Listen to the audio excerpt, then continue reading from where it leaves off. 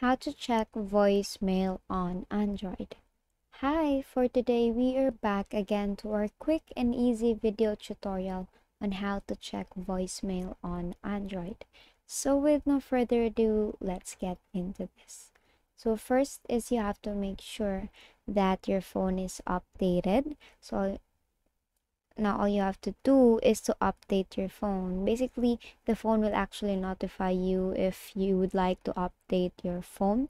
Now if it's already updated, we can now start on our tutorial. So all you have to do to be able to check your voicemail on Android is to go to your phone here. Yes, just go to the phone. You don't have to go to the settings directly. And under the phone, to be able to check your voicemail on Android, you have to choose a, let's say, a key for your voicemail. So let's say you have to pick a number here. So all you have to do is to press a number somewhere here.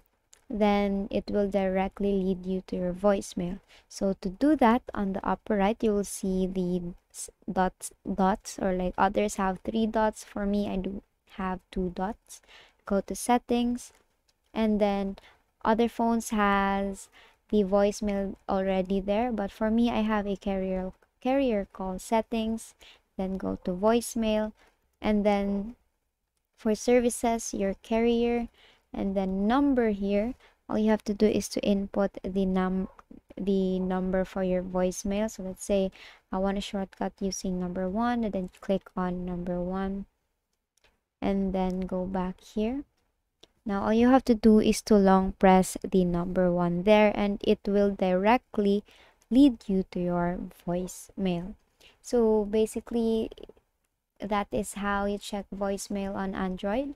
So that concludes this tutorial. I hope you find this useful, and if you did, please like the video and subscribe to the YouTube channel, and please leave any questions you may have in the comment section, and have a great day.